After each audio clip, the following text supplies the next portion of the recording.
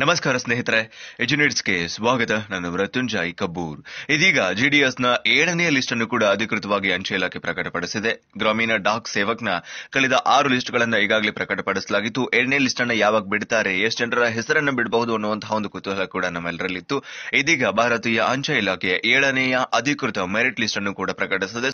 ಸುಮಾರು 500 ಜನರ ಲಿಸ್ಟ್ ಅನ್ನ ಇದೀಗ ಪ್ರಕಟಪಡಿಸಿರುವಂತದ್ದು. ಸೊ ಲಿಸ್ಟ್ ಅಲ್ಲಿ ಯಾರ್ಯಾರ ಹೆಸರಿದೆ, ಎಷ್ಟು ಜನರ ಹೆಸರನ್ನ ಬಿಟ್ಟಿದ್ದಾರೆ, ಯಾವಾಗ ಡಾಕ್ಯುಮೆಂಟ್ ವೆರಿಫಿಕೇಶನ್ಗೆ ಹೋಗಬೇಕು, ಹೇಗೆ ಚೆಕ್ ಮಾಡಬೇಕು, ಏನು ಅನ್ನೋದರ ಕಂಪ್ಲೀಟ್ ವಿವರಗಳನ್ನ ಲೈವ್ ಆಗಿ ವೆಬ್ಸೈಟ್ಗೆ ಎಂಟರ್ ಆಗೋದ್ರ ಮೂಲಕ ನೋಡೋಣ. ವಿಡಿಯೋ ಸ್ಟಾರ್ಟ್ ಮಾಡೋದಕ್ಕಿಂತ ಮುಂಚೆ ನೀವೇನಾದ್ರೂ ಎಜುನೇಟ್ಸ್ಗೆ ಹೊಸಬರಾಗಿದ್ರೆ ಅಥವಾ ಇನ್ನೂವರೆಗೂ ಸಬ್ಸ್ಕ್ರೈಬ್ ಮಾಡಿಕೊಂಡಿಲ್ಲ ಅಂತಂದ್ರೆ ಸಬ್ಸ್ಕ್ರೈಬ್ ಆಗೋದನ್ನ ಮರಿಬೇಡಿ ಮತ್ತು ಮುಂದಿನ ಎಲ್ಲ ಅಪ್ಡೇಟ್ಸ್ಗಳಿಗಾಗಿ ನೋಟಿಫಿಕೇಶನ್ ಬೆಲ್ ಒತ್ತಿ ಆಲ್ ಅಂತ ಸೆಲೆಕ್ಟ್ ಮಾಡಿ.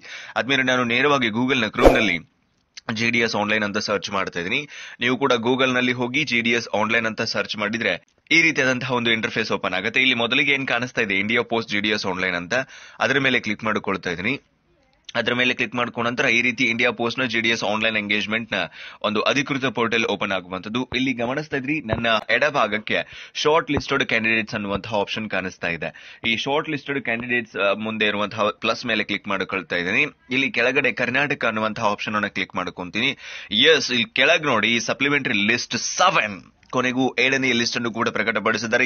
ಲಿಸ್ಟ್ ಅನ್ನು ಬಿಡ್ತಾರೆ ಅಂತ ನಮಗೆ ಒಂದು ಕ್ಯಾಲ್ಕುಲೇಷನ್ ಸಿಗ್ತಾ ಇಲ್ಲ.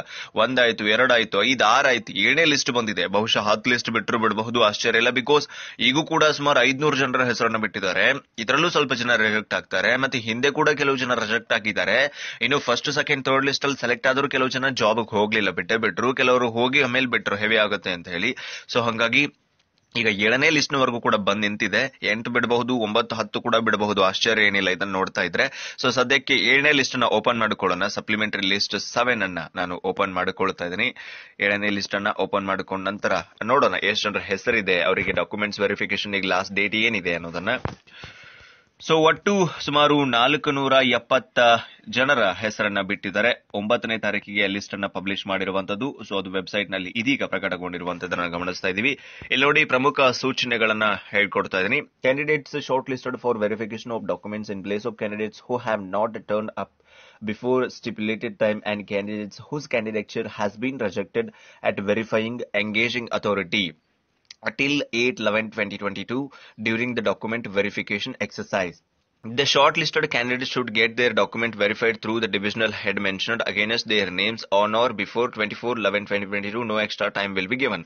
24/11/2022 ರೊಳಗಾಗಿ ನೀವು ಡಾಕ್ಯುಮೆಂಟ್ಸ್ ಅನ್ನ ವೆರಿಫಿಕೇಶನ್ ಮಾಡಿಸ್ಕೋಬೇಕು. ಈ ಒಂದು ಲಿಸ್ಟ್ ನಲ್ಲಿ ಇರುವಂತವರು, 7ನೇ ಲಿಸ್ಟ್ ನಲ್ಲಿ ಇರುವಂತವರು.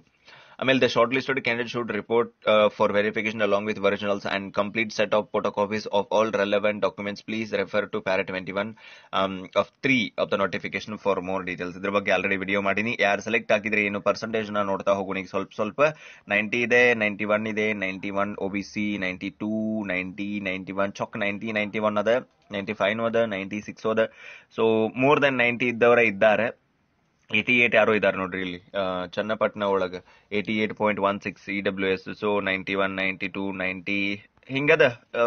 ಲಕ್ ಆಲ್ಸೋ ಮ್ಯಾಟರ್ಸ್ ಅಂತ ಅನ್ಕೋತೀನಿ ನಾನು. ಬಿಕಾಸ್ ಎಲ್ಲ 88 ಆದವ್ರು ಆದಾರೆ, 90, 92 ಆಗಿ EWS ಇದ್ರು ಕೂಡ ಕೆಲವೊಬ್ರು ಆಗದೆ ಇರೋರು ಇದ್ದಾರೆ ನನ್ನಂತವ್ರು. So it matters. So ಯಾರ್ದೆಲ್ಲ select ಆಗಿದೆ ನಿಮ್ಮೆಲ್ಲರಿಗೂ ಕಂಗ್ರಾಟ್ಸ್ ಹೇಳ್ತಾ, ಈ ಒಂದು PDF ಅನ್ನ ಡೌನ್ಲೋಡ್ ಮಾಡ್ಕೊಳ್ಳಿಕ್ಕೆ ಡಿಸ್ಕ್ರಿಪ್ಷನ್ ಅಲ್ಲಿ ಒಂದು ಲಿಂಕ್ ಹಾಕಿದ್ದೀನಿ. ಆ ಲಿಂಕ್ ಮೇಲೆ ಕ್ಲಿಕ್ ಮಾಡಿಕೊಂಡು ಈ ಒಂದು PDF ಅನ್ನ ನೀವು ಡೌನ್ಲೋಡ್ ಮಾಡ್ಕೊಳ್ಬಹುದು ಅಂತ ಹೇಳ್ತಾ, ಈ ಮಾಹಿತಿ ನಿಮ್ಗೆ ಉಪಯೋಗಕಾರಿಯಾಗಿದೆ ಅಂತ ಭಾವಿಸಿದ್ದೀನಿ. ಯಾರ್ದೆಲ್ಲ ಸೆಲೆಕ್ಟ್ ಆಗಿದೆ ಕಮೆಂಟ್ ಬಾಕ್ಸ್ ಅಲ್ಲಿ ಒಂದು ಕಮೆಂಟ್ ಹಾಕಿ. ಸೊ ಮತ್ತೆ ಮುಂದಿನ ವಿಡಿಯೋದಲ್ಲಿ ಮತ್ತೊಂದು ಅಪ್ಡೇಟ್ ಒಂದಿಗೆ ನಿಮ್ಮನ್ನ ಭೇಟಿ ಮಾಡ್ತೀನಿ. Thank you. Have a good time.